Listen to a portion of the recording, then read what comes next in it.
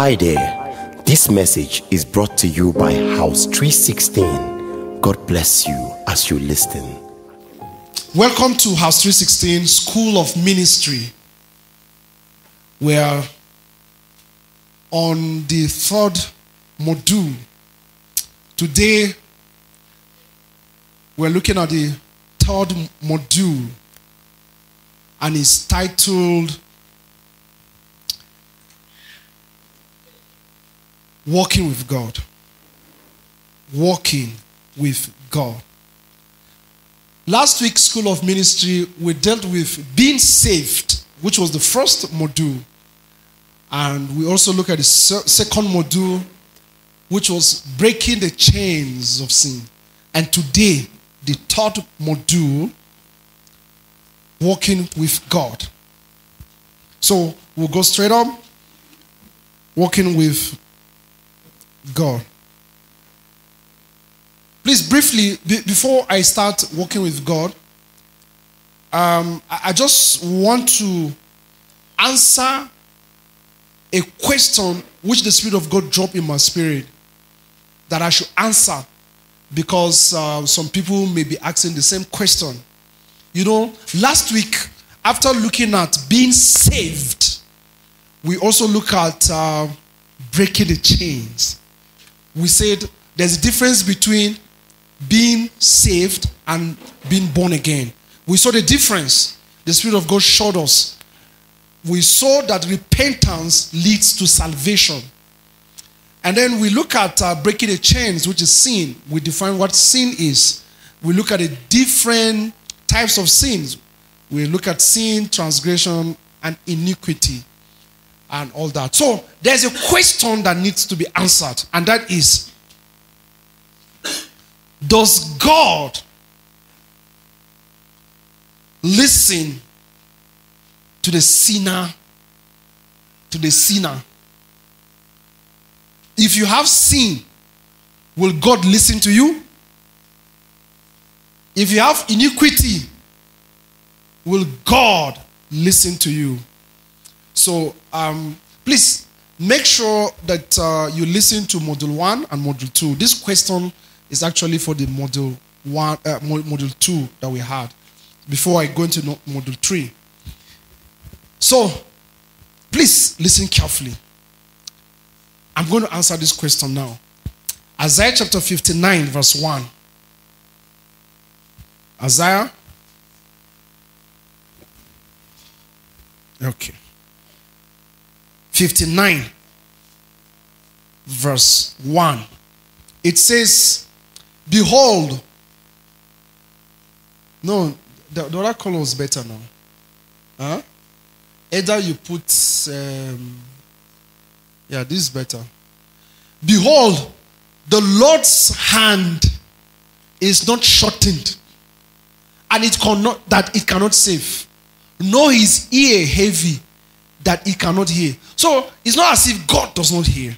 It doesn't mean that God does not have the hand to save. The next verse. Verse 2. But your iniquities have separated you from your God, and your sins have hidden his face from you, so that he will not hear.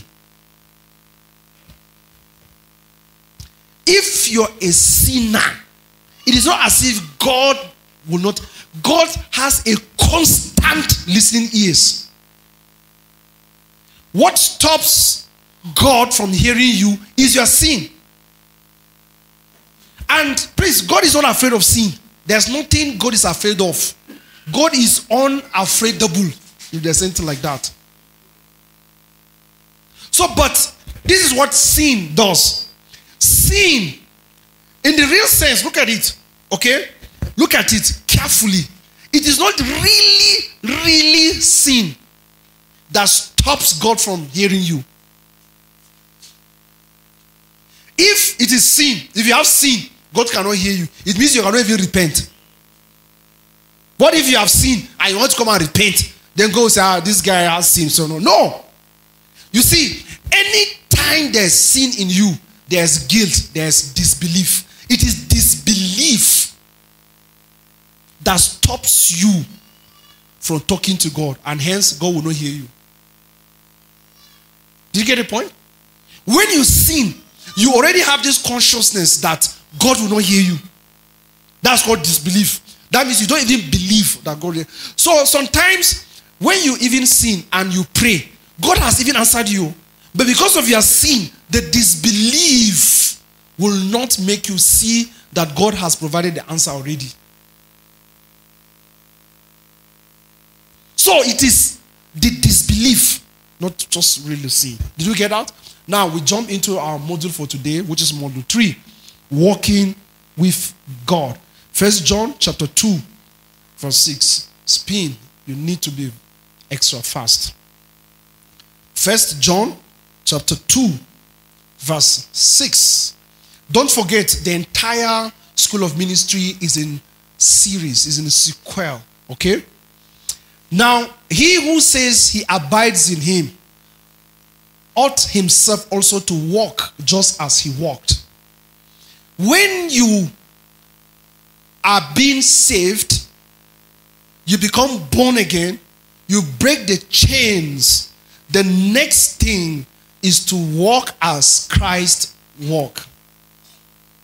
That means you have received the life of Christ Jesus.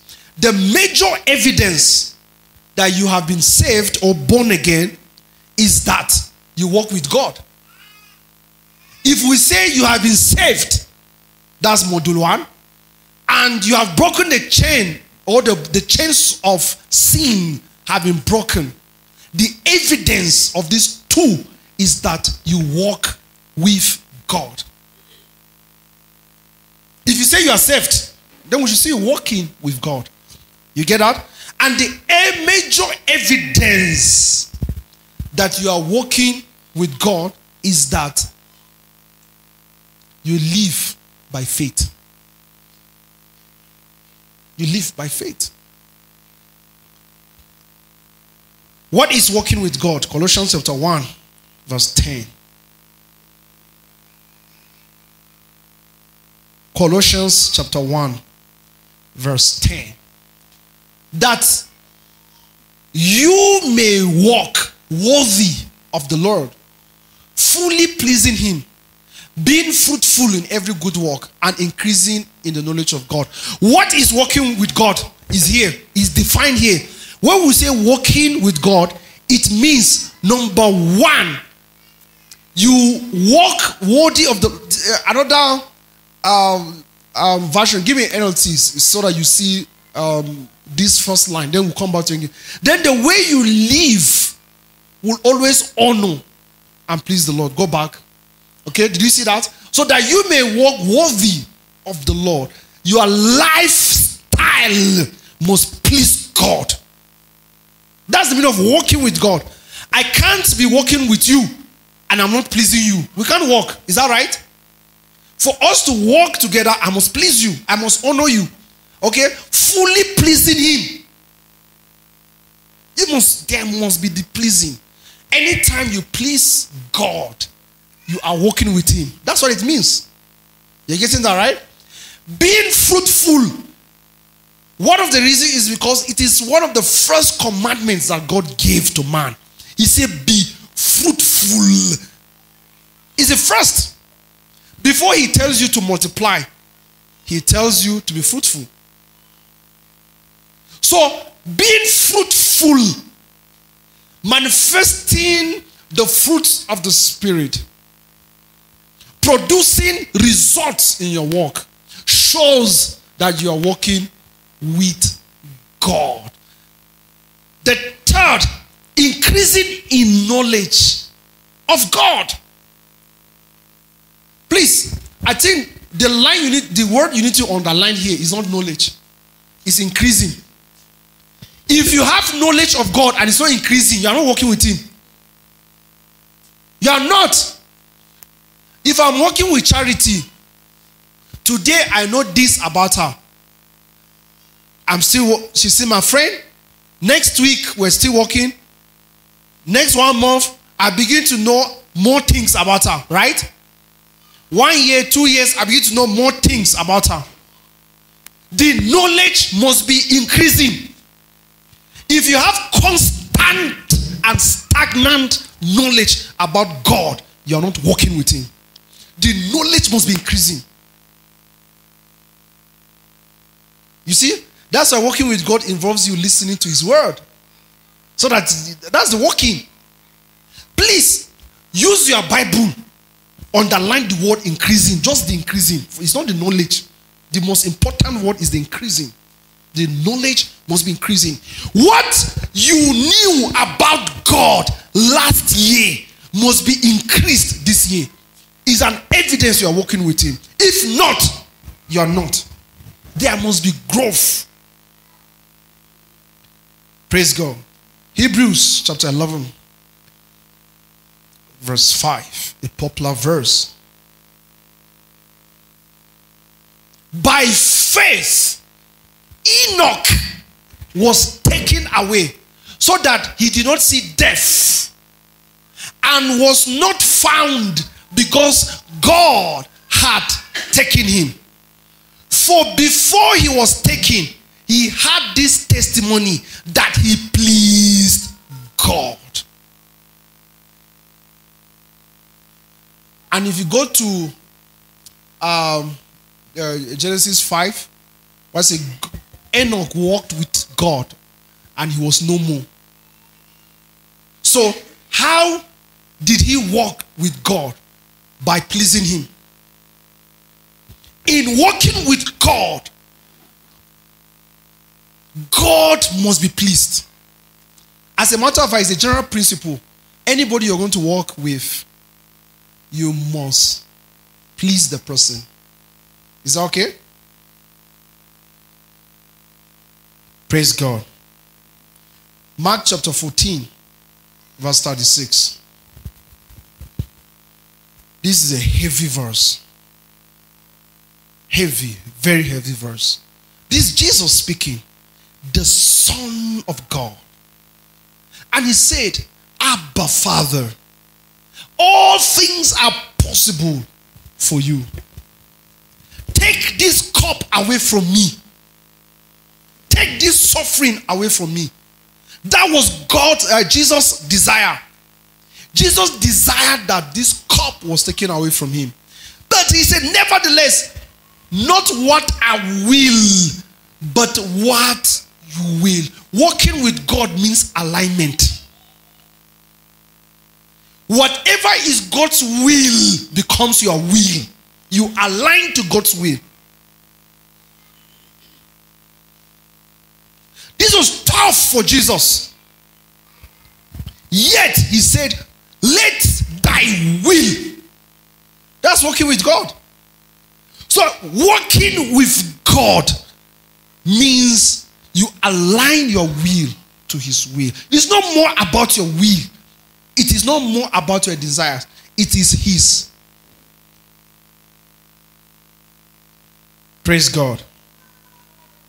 Walking with God, as we can all see, means obedience, means pleasing him, means aligning to his will.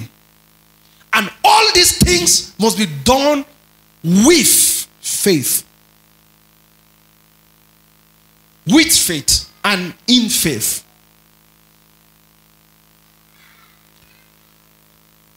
Praise God. Genesis chapter 3, verse 8. Genesis chapter 3, verse 8. We remember this story? Remember the story when Adam and Eve, they ate that fruit. It's not apple. It's not apple. I don't know why we that love apples, you want us to feel guilty of eating apple. It's not apple. The Bible mentioned apple. Okay. We just imagine that it was apple. Because apple looks tempting, right? Cool apple. And they heard the sound of the Lord. If my wife is coming, if I'm inside the parlor and my wife is coming, I know it's my wife. I know the sound of her footsteps. If it's a stranger, I know that it's not my wife, it's a stranger. So they had the footsteps of God, showing that they have been walking with God. Are you getting me? And the Lord God walking in the garden in the cool of the day. Adam and his wife hid. God came to walk with them, and he didn't see them. God loves walking with men. This is from the beginning. As a matter of fact, this is the essence of creation, that he should have the pleasure of walking with us. Walking, W-A-L-K-I-N-G, walking. You're getting me right? Walk, not work. Is it Ghanaians that say work? I'm working here. Is that how they say it? I'm working here. I'm working here, then I met her. And then we became in love. Then we met our pastor. They have such a sweet accent. They are our brothers and we love them. When God came to the garden, what was he looking for? He was looking for a time to walk with Adam and Eve. Praise God. So now, listen. What is walking with God? Walking with God is also fellowship. Walking with God is obedience to his word, to his laws, to his commandments. Walking with God is alignment to his words, to his desires, to his will. Walking with God is also fellowship. Praise God. You guys will learn something now. You guys will learn something now. And it's applicable in relationship. Today you will see why, please, in case I forget, someone should whisper to me, you will see why communication is useless. All these people that come and meet you and say, we have problem with communication. Well, I deal with you based on that knowledge, okay? But today you see that communication in relationship is not important, it's useless. Where's the most important thing about relationship or marriage? Communication. Who told you it's a lie? Today you see that it's not communication. Communication is not needed. Then what is needed? You see it. The Spirit will open your eyes, you see it. Instead of you reading all the books about communication, there's something that you need to learn about, not communication. If you know that, you don't need communication. Amen. So God had a relationship with Adam and Eve, and that relationship is that he is their creator. And then he has a fellowship with them. The fellowship is walking with them, because walking with God is fellowship. Do you get the point? What it means is that the essence of relationship is fellowship. The reason why there should be relationship is because of fellowship. So can you see how you should analyze your partner in case you want to marry or something? Don't look at the relationship. Look at the fellowship. Is it going to be possible? Is it going to be conducive? Then you can have the relationship.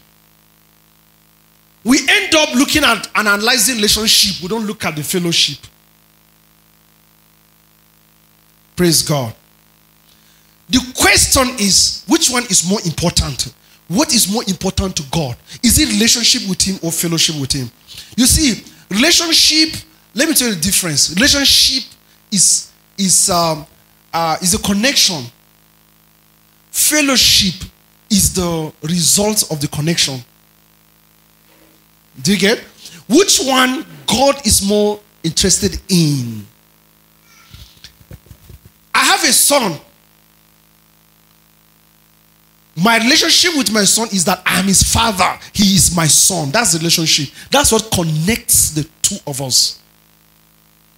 No matter what happens, he's still my son. Even if I go and do, what's it called? Disown. Even if I disown him, the relationship is there. He is my son. But when we fight, fellowship is broken. There's no more fellowship. But the essence of that relationship is the fellowship. We are made to eat the fruits of the relationship in fellowship.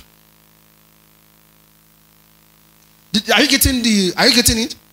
So the essence of working with God is not relationship, is fellowship. Is fellowship, intimacy.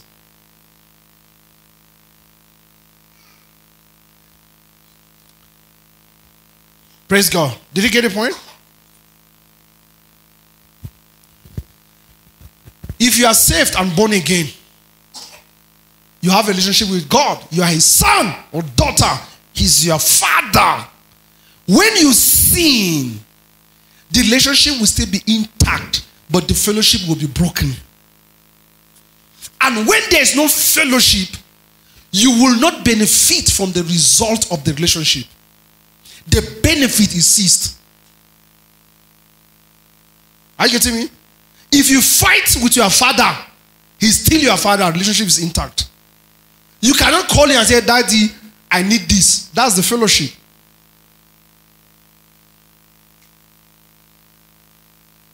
So at this point, Adam and Eve, the fellowship was broken, but the relationship was still intact. The essence of walking with God is fellowship. He looks for the fellowship. So do you know my point? This is my point. If you are saved, and you are born again, you have a relationship with God. But God is looking for more, which is fellowship with him. So we are going to look at the ingredients of fellowship. But before then, the ultimate benefit of walking with God. What is the ultimate benefit of walking with God? Everyone look at it. See, there are many. If I leave you now, you can mention them. Right? You enjoy with him. He will guide you. He will preserve you. He will protect you. He will dash. Is that right? Everybody look at me. Please come. Charity. Excuse me. Everybody look at it. I need to see this. I need to do this practically so that you see it. So now, this is Charity. She's my friend. And we have decided to walk together. Walk together. Walk together. When there's walking, it means it's a journey. And if it's a journey, there must be destination. If you get this, oh God. If you get this, that's all. Walking with God. If we say walking, it means it's a journey. And any journey has destination. We are not walking with God without destination. There is a destination. So now, walking with God, I'm walking with her to a destination. This is the journey. From there, you see, to enjoy your walk, it must be smooth. Once it's smooth, you are liking it, right? So we are walking to destination. Then we get to destination. So the question is, where is the destination? God bless you. Where is the destination? Please, everybody listen carefully. It's going to hit you. Walking with God is a journey. Journey to where? That's the destination. Where? Please, listen to this. It's deep. Walking with God is journey. And it leads to a destination. The destination is not heaven. The destination is God. That's the destination. So look at it. Everyone look at it. Come. Everyone look at it. So I'm walking with God. I just said what? The destination is what? God. So I'm walking with God. And I just said the destination is God. So the journey ends. Then I enter God.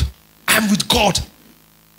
You see, that's why I got that revelation that heaven, that God is not in heaven. God is not seated in heaven. It is heaven that is in God.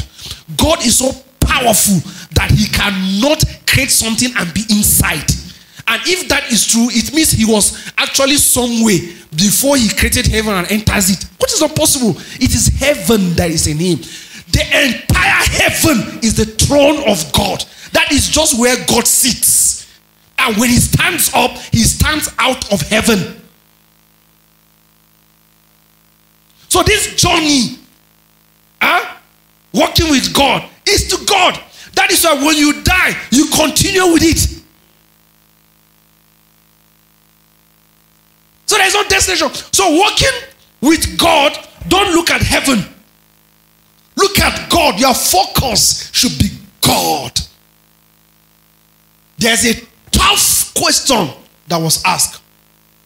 This question is so tough that it will shake every believer. And the question is, if the reward of serving God and working with God is hell, will you still serve him?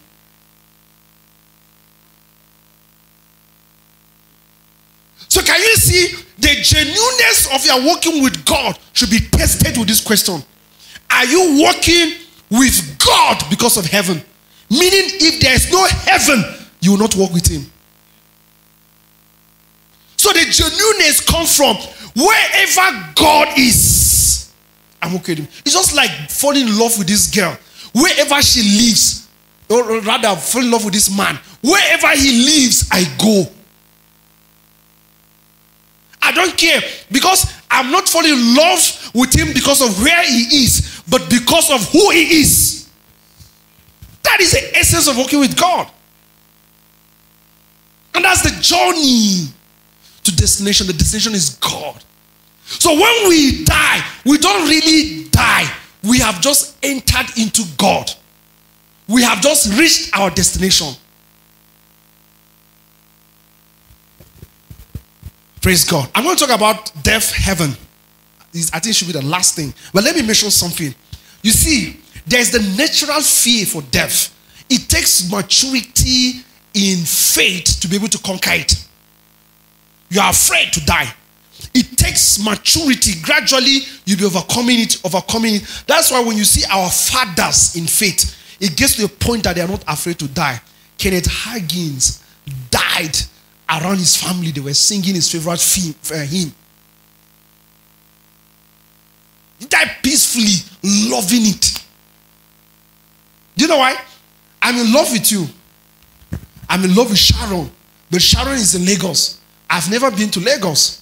She's in Lagos. I'm in Jos. I've never been to Lagos. In fact, I've never been out of Jos, for instance. Okay? But we're in love, so we communicate. What are we doing? We have a relationship. She's my girl.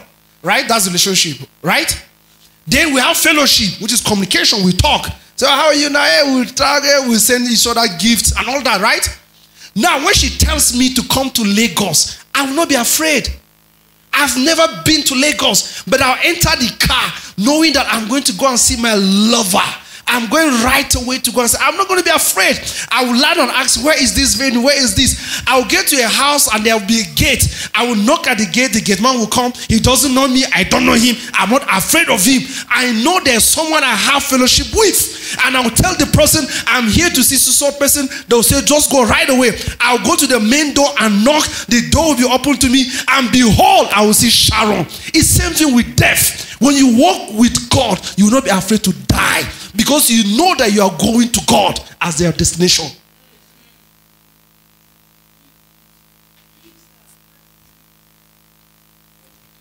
You get it? That's walking with God. And that's why as minister, you must know this thing. You must know you are minister. You see why ministers, our fathers, are not afraid of death. They are not. I kept asking why these guys. The way you see Bishop is talking about, he's not afraid. Like, what's dead? No, he's not that. What is the secret? Praise God. So the major goal, please get this. Don't be, if it's general church, you are ministers, okay? Don't ever forget this. General church, you tell them the benefit of working with God is that there's going to be preservation. God is going to preserve you, which is true. Okay? God is going to protect you, which is true. God is going to lead you and direct you, which is good. God is going to reward you, which is true. God will answer you. There will be down. Yeah, it's true. But you, the ultimate goal working with God is that you get to your destination safe, and that is God himself. Praise God. Are you getting blessed? Walking with God is a life journey. You take your life into him, which is the destination. Praise God. Mark chapter 6, verse 8.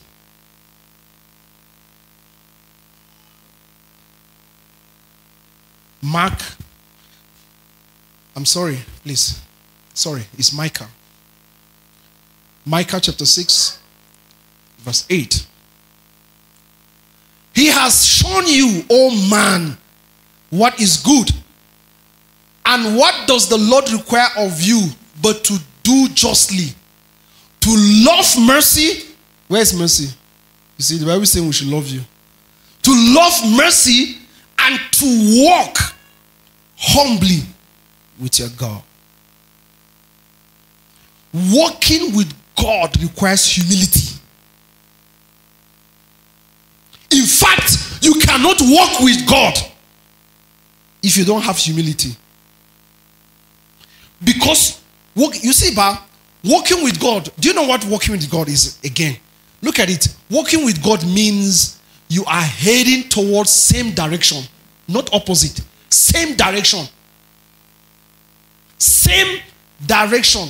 God cannot be going this way and you're going that way. So it takes humility to align to his will. Align to his direction.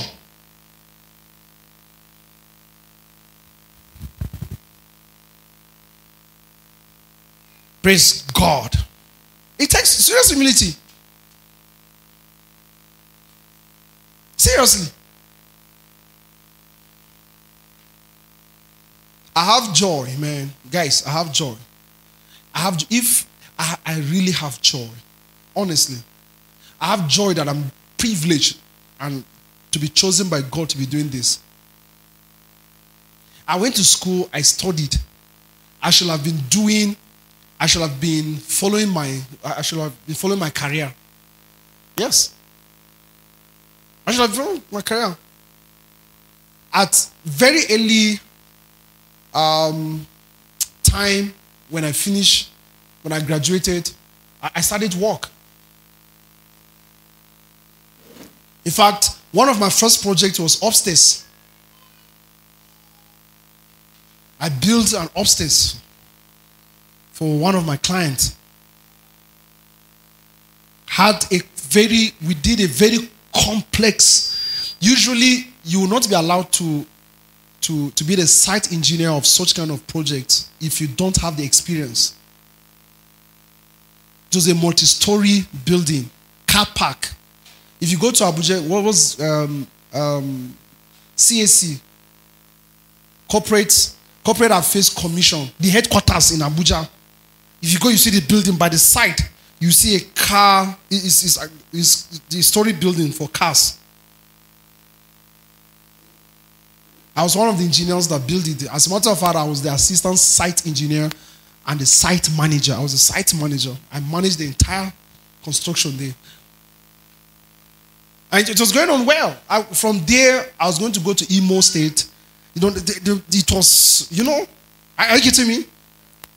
And the salary was good. There was salary. There's monthly salary and weekly allowance. The weekly allowance alone is some people's salary. Are you getting me? Praise God. we have to abandon all that and do what we're doing today. If you don't have humility, you say, no, God, Haba, I can't. See my mates. And you see that they're driving cars. They have big houses. They claim to have beautiful marriages. That one a lie. I have a very beautiful marriage. You know, you see it and then it will, you know, then, and God will just put you in one corner and just, allow me to use in court this word, humiliate you. And that's what we're going to see in the second and the fourth module. God will just break you. He will make you humble. Just because you need to walk with him. You are seeing that?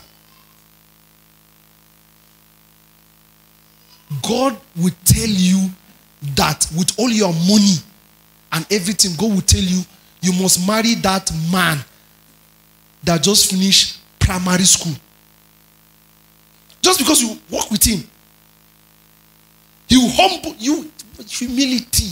It takes humility to walk with God. I'm making emphasis in this because you're going to be ministers.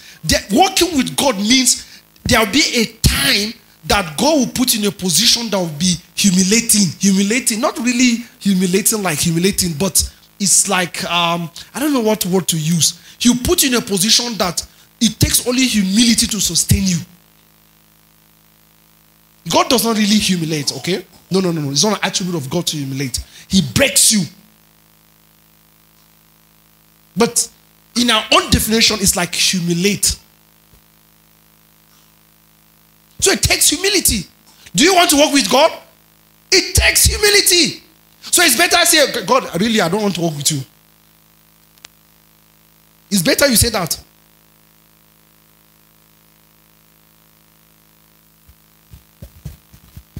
Praise God.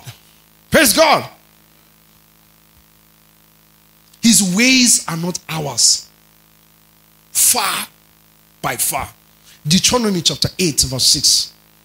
Deuteronomy chapter 8 verse 6. Are you guys blessed? Are you blessed? Father, we thank you. Therefore, you shall keep the commandments of the Lord your God, to walk in his ways and to fear him. Walking with God means obeying his commandments and fear him. That fear is respect. You respect him, you honor him. When you're obeying his words, you are still in Deuteronomy? Give me 5 verse 33. Deuteronomy chapter 5 verse 33. You shall walk in all the ways which the Lord your God has commanded you, that you may live, and that it may be well with you, and that you may prolong your days in the land we shall possess. So if you want to see other benefits, you can get them here. Preservation, long life. Okay? Did you see that? Psalm chapter 119 verse 105. Psalm 119 verse 105. Praise God. Your word is a lamp to my feet and a light to my path. As you are walking with God, He shines the light. He puts light on your way. You can't get it wrong. You can't. So how do I know that I'm taking step by step with God? He takes this step, I take this step. How do I know? I know it by his word. His word tells me that he has turned left, then I turn left. He has turned right, then I turn right. And I see the road is clear. Amen. Praise God. Another thing, let's look at another thing that's required of you to have walking with God. Because walking with God must be in, with, and by faith. Hebrews chapter 11 verse 6. Hebrews 11 verse 6. And without faith, it is impossible to please God, because anyone who comes to him must believe that he exists and that he rewards those who earnestly seek him. Earnestly or diligently seek him. So you can't even please him. It's with faith. Walking with God requires faith. Because how can you be walking with someone that does not exist? How? It's not possible. So you use faith to know that he's here, he's by my side. Let's walk. Honestly speaking, something happened to me. Remain small. I wanted to run away. I just want to you just see me. You know, there's this run of fear. The flee, that's the word. You understand? I will run, flee out of this hall. Past the gate. People who know me will be calling me.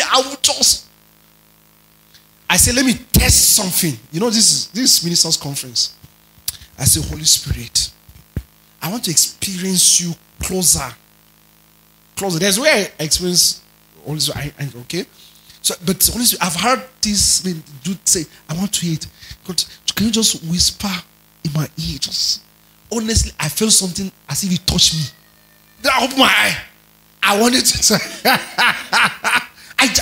It's not really touch. It's not a physical touch. It's like I felt something. And it was here, not here. Here. I was standing like this and I heard it. And I knew that there is a being spatially. So the Spirit of God, Holy Spirit.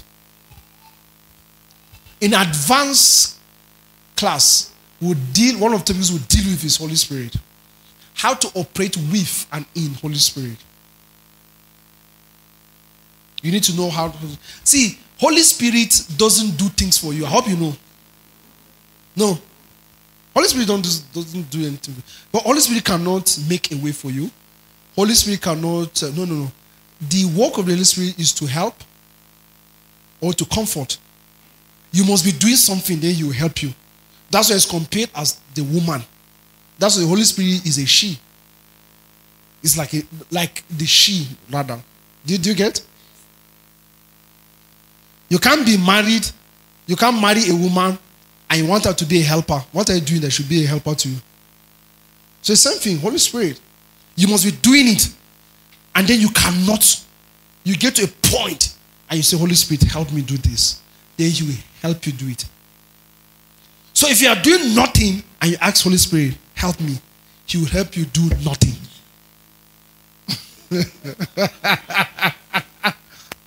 No, I'm serious. You help you do nothing. That's why you will not do anything. Praise God. Are you getting that? Walking with God requires absolute faith. You are not seeing him. How can I walk with him when I cannot see him? I cannot touch him. But what gives you access to seeing him and walking with him is faith. He is not here, but I know with total conviction that he's here. He's in this room. He's with me. He speaks and I hear. I distinguish his voice from others. I know he's the one talking to me. You cannot function as a minister without faith. What will you tell the people that God says? You can never stand here and say, God says. He's not working with you. You don't have faith. Until you have faith, you walk with him, then you can stand as a minister.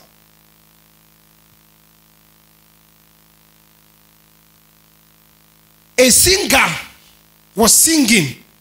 These are guys that know ministry. He was singing, and the Spirit of God told him, you see that woman in red, go and touch her. Just be singing, so go and touch her.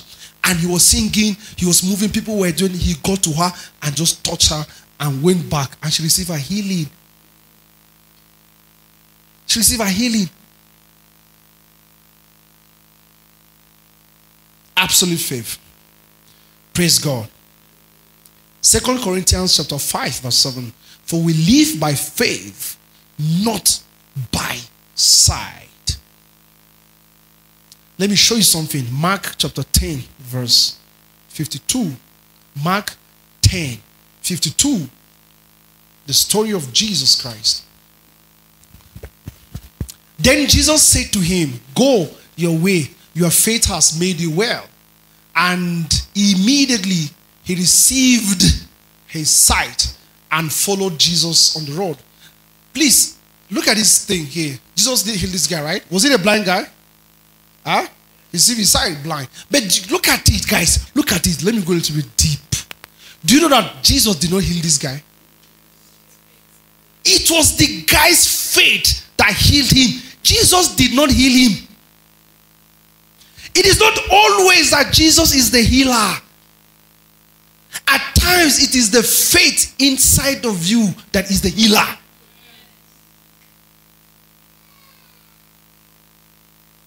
Praise God. Are you seeing that? That's a mighty tool. Mighty tool. So to me, this is a description. God designed this special tool called faith. He opened us and put it inside. And he said, go. Anytime you need something that you cannot do it by yourself, use it. It's inside of you. And that is called faith. So this blind man has been working with his healing inside of him for years. For years, the healing tool is inside of him. And that's faith. All this time, this guy, he has been working with the solution inside of him. Praise God. I will conclude by telling you things you do when you walk with God. Number one, John chapter 14, verse 26. John 14, verse 26. John chapter 14, verse 26. It says, but the helper, the Holy Spirit, can you see the helper? Compared as the woman too. Like the woman, she's a helper. Whom the Father will send in my name. That's Jesus speaking. He will teach you all things and bring to remembrance all things that are said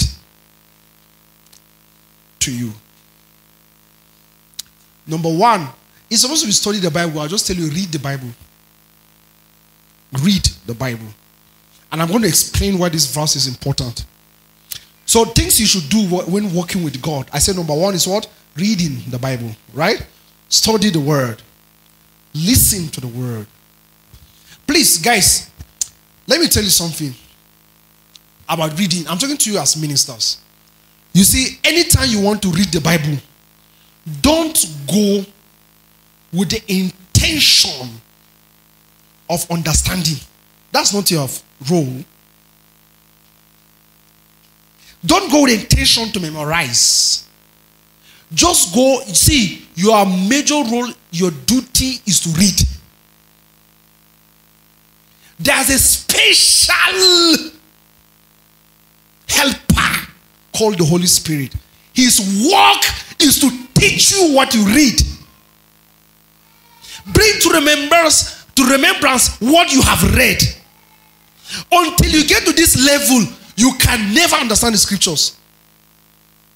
It will be like a literature book. That's why reading the scripture takes humility. You go, you don't know English, you don't know how to read, but your duty is to carry that book, open it, put your eyes on it and begin to read. Then there is a special helper. He will begin to interpret the words, begin to bring to meaning each word that you read. And that's working with God. Can you see many of us have been reading the Bible, but we have never really been reading the Bible. That's why every other person can read the Bible. You must empty yourself. You go open. So when you go home, open to John 3:16.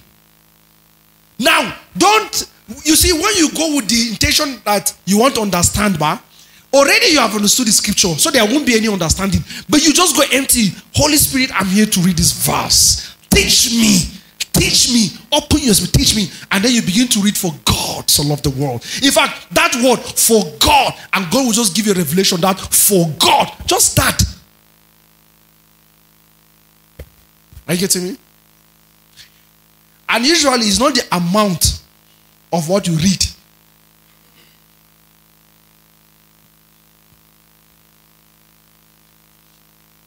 So, let me give you, everyone knows this one now, Joshua 1:8. Let me give, it's still under reading the scriptures. Now, guys, this is what I want you to do. Many of you don't do this. It's called meditation. Under reading the Bible, put meditation. Let's fall under that. Although they are all correlated, okay? Meditation. The meaning of meditation is this: putting all your mind focus on one thing. That's the meaning of meditation. Did you get that? All your mind, you focus it to one thing.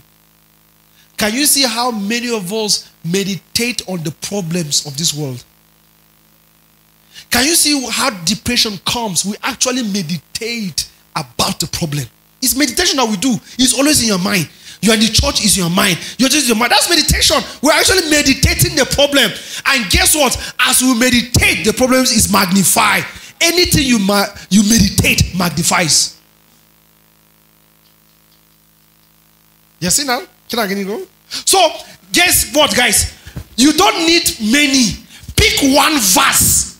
Pick one verse of the scripture and say, I'm going to meditate on this verse for 1 month. I'll be reading this verse. I'll be saying it again. I'll be thinking it.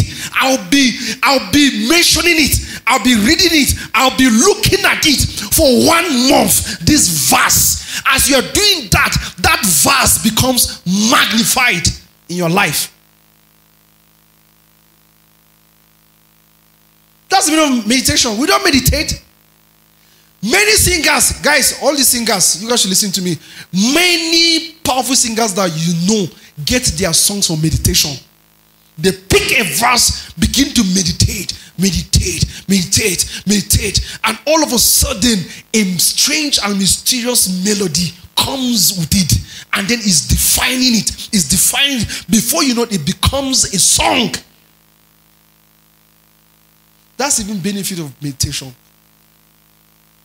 Do you know you can just say? Do you know you can just pick this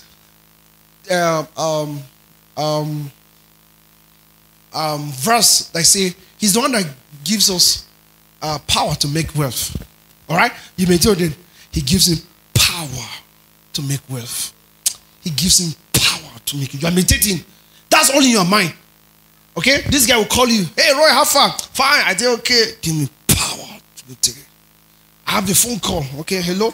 In fact, in some cases, you make a mistake. Instead of saying hello, you say power. Meditate, because it has occupied you. All of a sudden, you begin to see the power. All of a sudden, you see that that's power to make wealth. All of a sudden, that little thing that is there that has been power will be magnified. And then you begin to see, wow, I have power. That is meditation. Meditation magnifies. Instead of meditating, you'll be meditating on the problems of Nigeria. How can you'll be very foolish to be doing that. You sleep with APC or PDP in your mind. You'll be saying, what's called inflation. Huh? I saw this guy did one post. You're the one, no? Geographics, they increase their something. They say inflation is the reason. Yeah, an update, and I like that. It's beautiful. Notify your people. It shows you're diligent. Informing your customers of your price increase means you're diligent. You're wise. You should do it. You honor them. Give them notice. Okay? You sleep with inflation in your head. I know the definition of inflation, but I refuse to understand it. Is it not the same guy? They asked him, they said, look at it, oh. They said, I don't want to mention names, okay? That this is what they've taken us out of, what's it called? Recession. They take us out of recession. The guy said, I don't agree. Then they said, no, but there are the statistics. I still don't agree. Then the guy insisted. He brought the statistics, this, and he called something bureau of what brought this. The World Bank said this, these are the facts. Then the guy said, yes, they can bring the figures, bring that. But as far as the life of my people are not changing, they're still in recession. It's not on facts. It's about the reality, what we're seeing. Praise God. Are you getting it? Meditation. That's walking with God. Require meditation. Do you know why guys sleep smiling when they're in love for the first time? Like the girl say yes today. You know you sleep with smiles. Guys sleep with smiles. Girls, I'm serious. You just see they're just like, and when they wake up, the first thing that comes to their mind is you. They're actually meditating the love. Maybe we need to, in one of our teachings, we need to teach on meditation, the power of meditation. You see how meditation, maybe it's just one thing occupies you. You bring it back. Praise God. Number 2, prayers.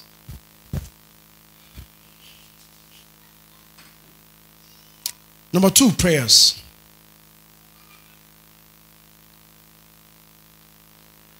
You see, meditation is also prayers. Reading the Bible is also prayers. That's why I say they're all connected, okay? Please don't differentiate them. When you are reading the Bible, it must be done prayerfully. It's God speaking to you now. Now, the first thing I must crush down, which I myself have taught you, but I've taught you in the general church, this ministers conference. So you think that I am actually contradicting my previous teachings. There are stages you get that you see that there's what is called, what's it called? They're called, what was it called now? I can't remember. It's just because of the stages, the maturity. Okay? Are you getting me?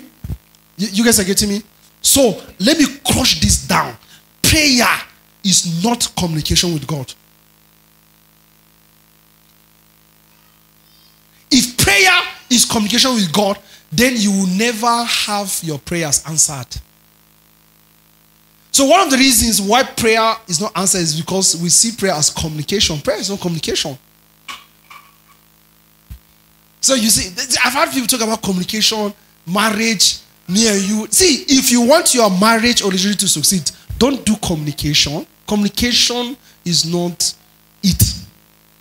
It's not a solution. It's not what? No, it's not communication. It's not communication. So many people focus on the art and skill of communication. They excel in it, yet it's not giving them result. Have you not seen great communicators? I don't want to mention name. One is in this country. See, you can insult him and abuse him, but he's one of the greatest communicators we have. I just read his article yesterday. Jesus, this guy is too good. Just yesterday, I read his article, and it's very long, but I read the whole of it. Because this guy can choose words. He can choose words like, if he's beefing you, if you are reading it, it will be hitting you. It's like he's giving you punch. I'm not joking, no. The guy is so good. Like, to me, it's one of the best that we have in this, one of the best that we have in this country when it comes to, he has studied, yet he has failed 2 times in his marriage. In fact, he was accused of beating one of his wives. They're accused. I don't say you should mention name. It's so good.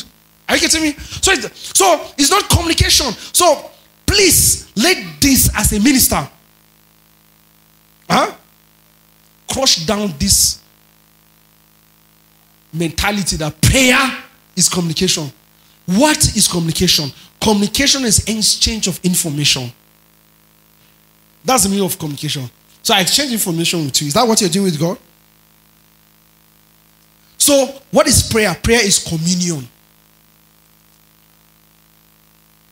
Instead of communication, engage in communion. And I'll tell you the difference between communication and communion. You see, that is why when you and your wife or your spouse engage in communication, you fail it. Communion is, that is why, see, I said what? Communication is what? The exchange of. Do you know that when you are getting everything right, you and your spouse will stay like this without exchanging information? You're just looking at each other. That's communion. And you're just enjoying the silence. You're enjoying the nothingness. You're enjoying the no activity. That's communion. So what is communion? Let me show you what communion is. Before I define communion, everyone look at it. This is the meaning of communion. Common union. Common union. So when you add it, it becomes communion. It means you are united in common things. So what is communion? Communion is not sharing. It is the unity, the binding, the togetherness, the oneness. The oneness. So when you get, and look at the difference. Communication must distinguish between two. It must, when you say communication, there must be two devices. There must be one day and one here. One gives, the other receives and decodes and gives back. But in communion, you are united in one. There is no two people. Did you get that? So prayer is not good. That is why in some cases, when you listen, it's crushing a lot of walls. That is why in some cases, when you pray, because it's communion, you just pray, you just pray, you just pray, you just pray, you just pray. Guess what? You will not. They say, I can't hear God, but God is not saying anything. Do you know what you guys are one? That's communion. What all you have saying is what God is saying.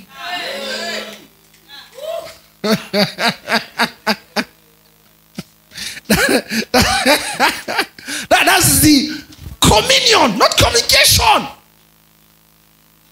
So prayer is not communication. Prayer is communion.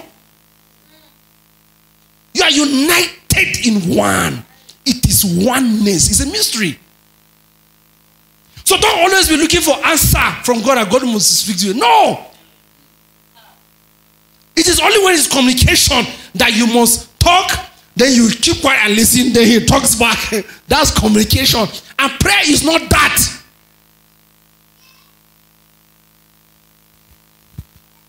Praise God. Yeah, seen that, right? So you see, that's why the other time I was talking about communication. I know some of you were wondering, why would this guy say communication is not? Praise God. You see, communion means my wife should be able to say yes to this, even when I'm not present, because she knows I'll say yes. That's communion. She doesn't need to wait, and no, she knows Roy will say yes. There's communion. That's what prayer is. Aligning yourself to God's will is prayer. When you know his will and you align to it, it's also communion. Because you commune with his will.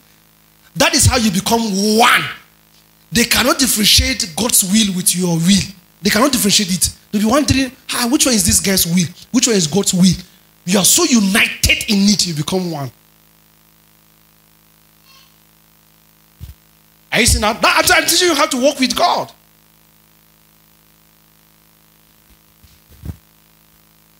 Praise God. The last one of things you should do, there are many other things. Like here, you're going to talk about fasting. For lazy people, they'll say, today I'm fasting, so I'll not use phone.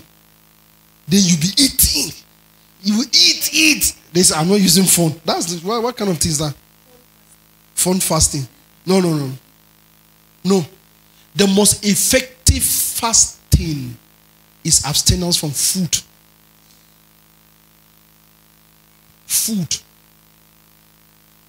Fasting, are you getting me? It's not an evidence that you are spiritual. No, it's not. Fasting is discipline. It's an art of discipline. You discipline yourself to have communion with God. Are you getting me? Look, guys, listen. That's why when you fast, you have a problem, right? I have a problem. God, I have a problem. Someone should give me an example of my problem. Okay, of any problem. Huh? No. So I'm poor, right? Poverty. I'm poor. I need money. I need money to start business, right? So I want to fast and pray. God, I want to fast and pray. Then I begin to fast. I fast. That fasting can never take you out of poverty. Never. It will never. In fact, if you miss the principle, it will take you inside more poverty. Pro max of poverty.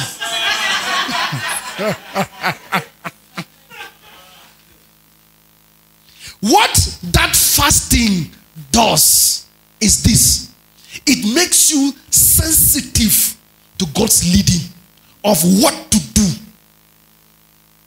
You see, your spirit man becomes so much alive.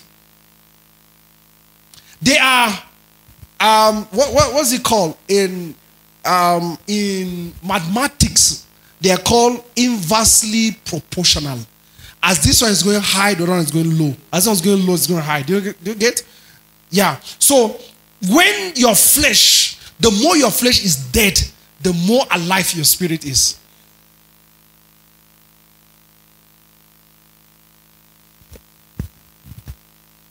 So don't ever think fasting solves problem. It helps in making your spirit man sensitive to the solution to the problem. Is that okay? Tells you what to do. There are many other things about fasting. I'm going to deal with fasting separately, not today. We need to look at fasting. Then we'll look at the place of not using phone. They call it phone fasting. I will not use my phone. Okay? It's still fasting. It's not as if it's not fasting, but the most effective is food. Because if you say I'm not going to use phone, right? You say I'm not going to use phone, but you are eating. You are eating, you are gisting, you are seeing this one, you are seeing one. Your spirit man will not be sensitive still. But what makes your spirit man to become active and sensitive is food. Deny this flesh the comfort, your spirit man becomes alive. You're getting that right? Praise God. We are done. Come on, clap.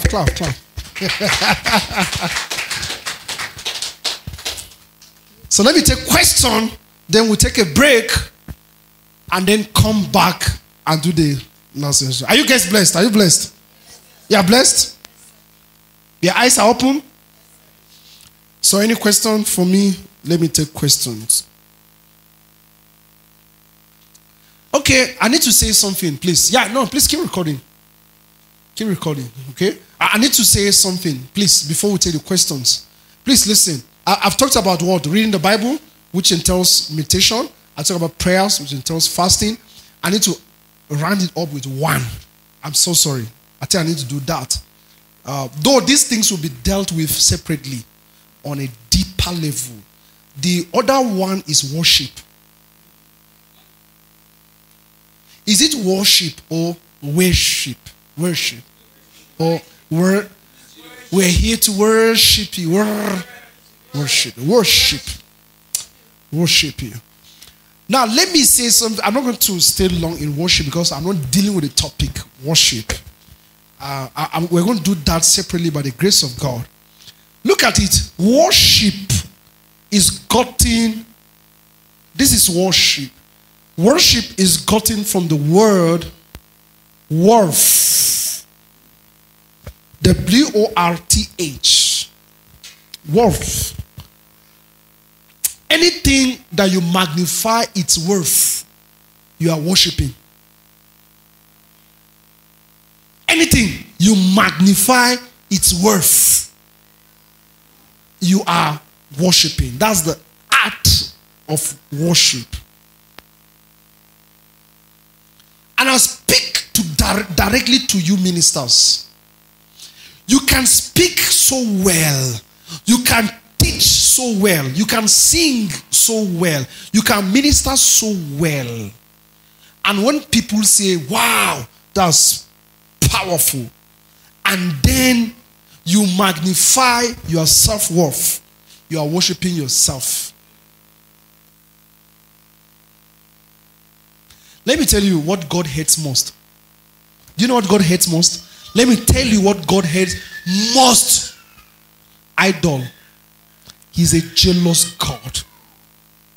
His glory must never be shared with any other. Worship is not singing. But singing can be worship. As a matter of fact, listen to me. As a matter of fact, here on a general level, hear this. Hear this and let it sink into you. Every single music in this world is worship. Every song that you know in this world is a worship song. Either they are worshiping money, worshiping woman, worshiping sex, worshiping a human being, worshiping themselves, or worshiping God, or worshiping money, luxury life. Every music, every song is a worship song. All the songs that you know, they are all worship songs. They are worshiping something. Are you getting me? So that's why I say music is worship. It's worship. But worship is not music. Are you getting me? Anything you give value to, you are worshiping. You give the highest value to, you are worshiping. When you walk with God, you honor him with the highest value. That is the worship.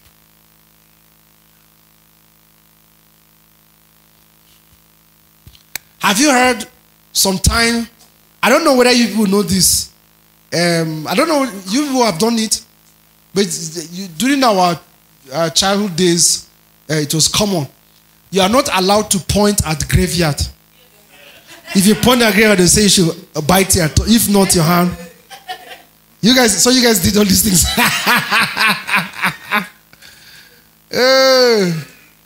If somebody is lying down, it's not good to cross him. You see, what our parents were teaching us is to honor. They teach us to honor people. It's actually, do you get? They actually, all these are founded, they are rooted from the core values of our parents to honor. To honor. Anything you honor, you value, you are worshiping. You cannot walk with God without worship. That is why when you remove money and give out to God's work is worship. Many things are happening. You chose to come to church. That is worship. You see the worth of coming to fellowship with God as more than any other thing. It's called worship. Are you getting me? So worship must not come in the night and wake up and you start singing. No, it's one of it. So guess what I'm trying to say? It's very simple. What I'm trying to say is that our entire life is worship. It means also there is no time for worship. Every time is time worship. As simple as, how you there now? We give God the glory. That is worship. As far as you did something on Facebook and somebody say, and you say, glory to God. That is worship. So guess what? Worship is easy. It's easy. When you look at it as you put the worship song and it looks high. But it's something that you can do. It means we can worship God every second, every time. And the reason why worship must be done is because, you see, the truth is you can't worship who you don't know. If you don't walk with God, you cannot worship Him. As a matter of fact, your worship is limited by the knowledge that you have about God.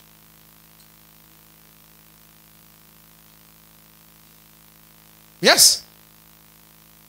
So people who go deeper in worship go deeper in knowing God. So when you see a man that they say this man is a worshiper, I think that's what they call you people, right? So Sharon, worshippers. These people, they're worshippers. All these people that you see, they have very good knowledge of God. Very good knowledge. So it's easy to worship. Because the more you are knowing the person, the more you are seeing the person's worth.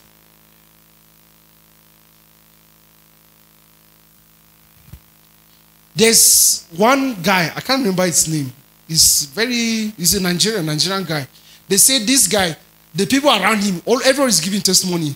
Don't dare tell him to pray. That we want to gather, he say, okay, please, our brother, please stand up and pray. Don't even do it. Especially when you're looking at time. If that guy start prayer, that's all. He cannot control it. That's his biggest problem. He tried to work on it, it's not working. So guess what? This same guy has died 7 times and came back.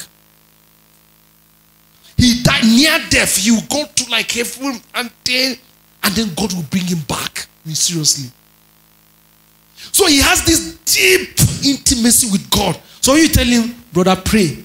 And he enters. Are you getting me? So let me address something. You see all of you that you're looking at me. All of you that cannot pray for 30 minutes, especially in the night, indicates the level of your knowledge about God. The more you know about God, and you say, let me pray 5 minutes, you say that 5 minutes is not enough. What? I'm just about to start. Because you have a wider knowledge of God. When the experiences of life begin to come, you see God's hand in it. When you enter into the place of prayer, all these experiences unite to make you have prayer with God.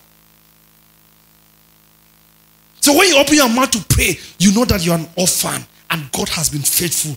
So you are only talking about His faithfulness. You are just talking about His faithfulness. One time you wanted to fail and then He granted you favor. So you are finishing faithfulness. Then you enter, you remember favor. He favored that time. This God of favor. And all these things are coming. You see that 10 minutes is not enough. So the more you have the knowledge of God, it's easier for you to enter into worship, prayer with Him for a long time without knowing. So what is your problem? You have limited knowledge about God. So your prayers will be short. Your worship will be short. Praise God. Father, we thank you. We give you glory for this session. In Jesus' name we pray. Amen. Can we just clap for Jesus? I'm done, truly. Any question? I'm supposed to finish 1. So any question, please? I have 3 minutes. Question, so that we'll go for break. Question? Okay, I understand.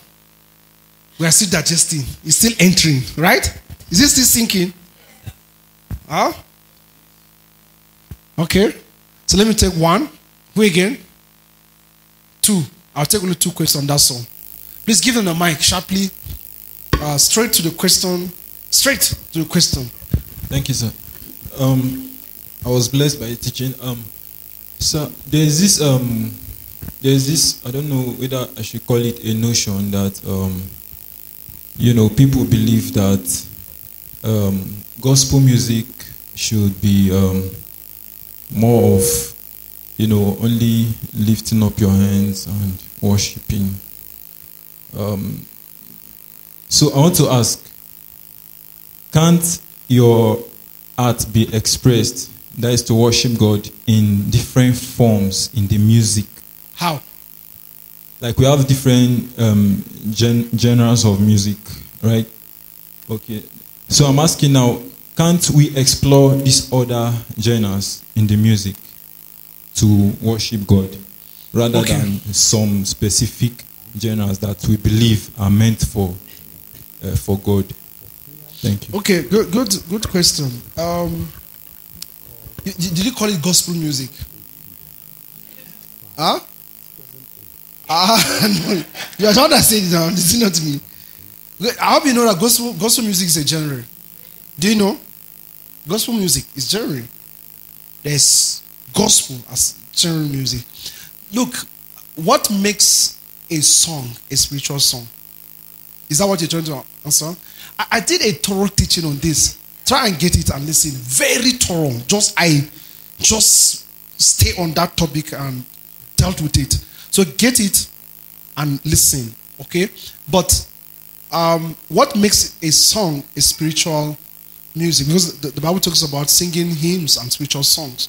So what makes a song spiritual music is the person singing it, not the song. If I'm a spiritual person, anything that comes out of me is spiritual. Do you get?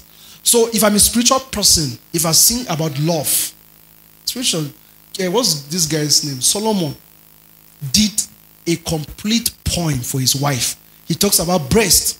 Your breast will satisfy me. You don't want to hear this in church. Imagine pastor come and say, let's go to songs, and then you see, your breast will satisfy me. That's your breast will satisfy me. Sounds what? Sounds carnal. But it's coming from a spiritual man. It's in the scriptures. You see that? So as a spiritual man, let God direct you and give you the sound. Whatever sound that comes out of you is spiritual. Dabbs, you guys know Apostle Dabbs. Apostle Dabbs, presently, he has a very heavy project, and he's a very wise man. He's writing anthems. That's what he's doing. He has written for Edo State. He has written for Abuja. And he has written for, what's it called?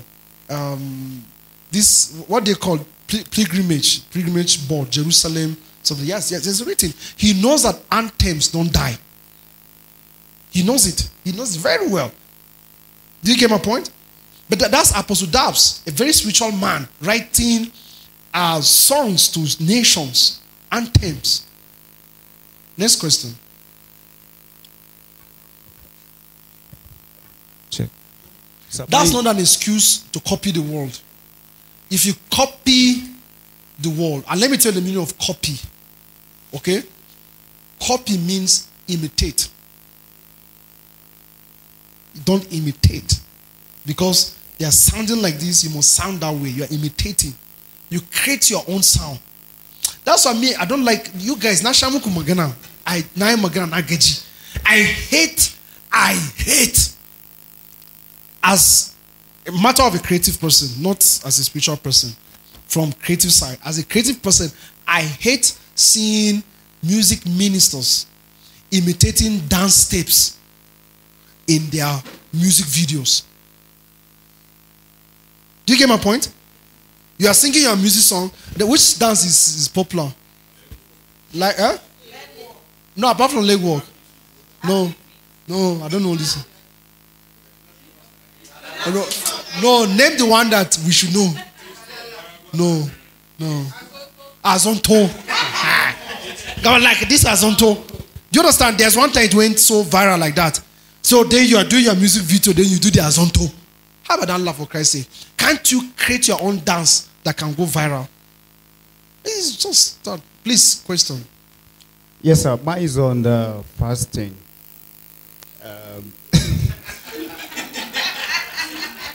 Yes, let's go. Time. Yes, sir. I know more about fasting. And your question is what? Yes, sir. My question is, you talked about the most effective way of fasting is food. Abstinence from food. Yes, abstinence from food. So are you saying that there are other type of fasting that generally accepted by yes. God? That's like you can go without your handset, it's fasting. You can decide not to see anybody. You close yourself, you don't see anybody, that's also fasting. What I actually want to know, is that really part of scriptural or something? Yes, that's what I'm saying. Exactly.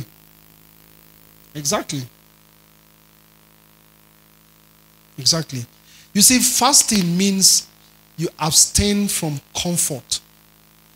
Anything that your flesh gains comfort from, you deny it of it, is fasting. Anything. Could be food. But food is in general, okay? It could be watching TV. Some people, do you know some people are so addicted to watching TV more than even eating? They only eat because they are hungry. So they stay away from that TV. So it makes them uncomfortable. They will try to kill and subdue that urge. That's fasting. So God bless you. See you exactly 1:30. We hope you had a wonderful time listening to the message.